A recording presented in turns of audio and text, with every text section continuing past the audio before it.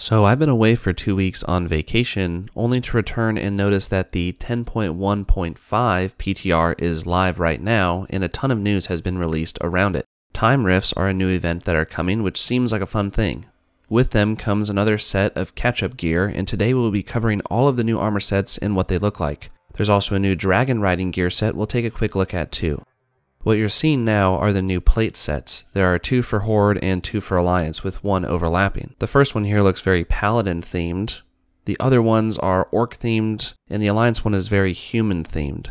Now these may all look familiar to you, and if they do, it's because the Paladin themed one is actually a recolor of an old Paladin set. The Horde Warmonger set are themed ones from Battle For Azeroth Season 1 Warfront, same with the Alliance set. They're both recolored. Now this is going to be the theme with the rest of the armor sets as well. Each armor type will come with an old class set and 2 Warfront sets that have all been recolored, depending on whether or not you're Horde or Alliance. Before moving on to the male sets, here's a quick look at the Dragon Racing armor set coming in 10.1.5. This set is the same for all armor types and all factions. Hey there, Rotan here. I make to-the-point videos about World of Warcraft, helping people obtain collectibles, cosmetics, and mounts that they want easily and quickly. If that sounds like a fun time, subscribe. Now let's move on to the male armor. This first set, the Utopian armaments, which are what these set pieces are called, looks great in my opinion.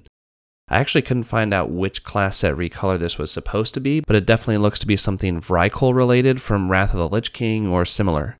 As we move on to the Warmonger set, I actually really enjoy this black recolor. I definitely prefer it to the original red colors from Battle For Azeroth. The Alliance versions of this set though, I'm a little underwhelmed by, to be honest. I'd say I prefer the original Battle For Azeroth colors on that set for sure. With the leather set, I wanted to start off on the Warmonger set, as this recolor is just absolutely awesome in my opinion. You know I like my black and red sets, and this really fits the bill, though it's kind of a brownish red color as the accent. The other set is very Druid, which is an interesting choice as the other leather wearers will look out of place in this set, I think. The Alliance leather set is my second favorite Alliance set behind the plate set, but the original colors definitely look better in my opinion back from Battle For Azeroth rather than the new recolor. And finally, we're going to end this off with cloth. This set looks very mage or very priest, but unfortunately I wasn't able to find the original set this might be a recolor of. Out of the 4 Utopian sets, which were those class sets we got, this one is definitely my least favorite.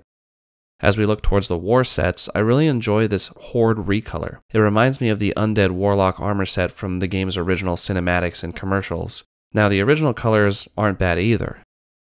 The Alliance set though is the weakest here overall for me, both in the new recolor and the old original colors. I just really don't like this set. So there we have it. That's all the new armor sets on the PTR so far coming in patch 10.1.5. There is more new content coming your way. We got mount videos, secret treasure videos, more trading post videos, and a whole ton more. So thanks for watching and be sure to check in. Take care.